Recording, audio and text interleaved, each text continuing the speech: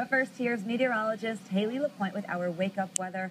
And we've been saying all morning that it's unseasonably warm this morning. It's also very windy. It is. It's really windy. Yeah. My hair was going everywhere.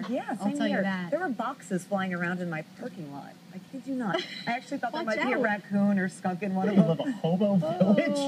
So I was kicking the boxes to get to my car. I kid you not. Yes.